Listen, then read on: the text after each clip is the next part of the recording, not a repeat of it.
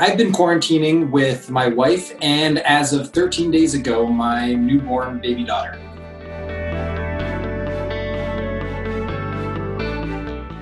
We spent months preparing for her arrival, setting up her room, buying baby clothes, watching videos and reading books on what to expect. But honestly, nothing could have prepared me for those first few moments seeing her in the hospital. The sense of pride for what my wife and what my baby just went through, the sense of relief that they were both okay, and the sense of wonderment at human creation. It was just indescribable. I haven't learned a new hobby per se, but I have had a chance to reacquaint myself with an old hobby, being playing the violin. I've really enjoyed being able to learn new pieces and to play some old pieces that I hadn't picked up in a while. And I've also enjoyed performing for my baby daughter. Right now, I'm currently reading a book by Frederick Morton called Thunder and Twilight.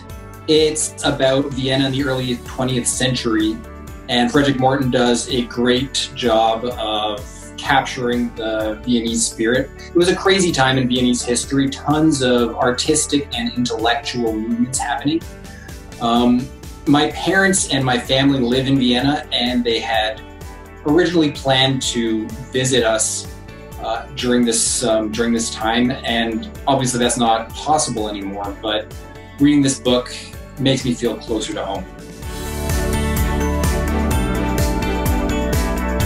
The imposition of working from home has forced the legal community to become more comfortable with various remote communication technologies like Zoom, like Skype.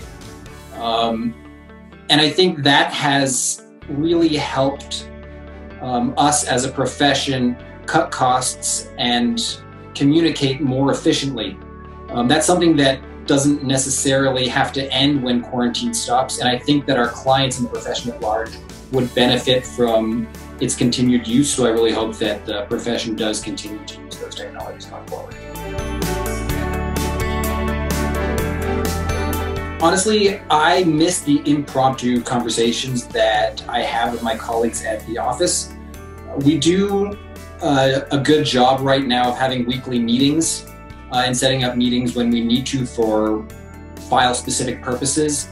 But I do notice that we haven't had as many off-the-cuff conversations, even ones that aren't necessarily work-related, and I look forward to having those again once that's possible.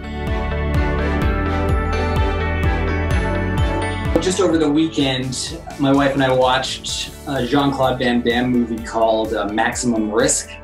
We enjoy his movies on an almost ironic level just because we don't find him to be a particularly good actor, and he honestly says very little during his films, probably for that reason. But there's a ton of action, and it's just hilarious to watch the antics that he gets up to, and yet maintain a relatively serious demeanor. So we've been enjoying, silly action films like that.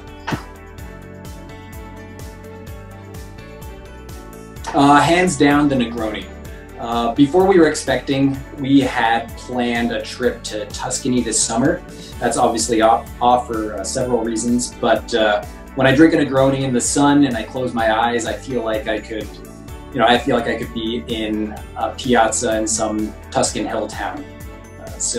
And they're just delicious.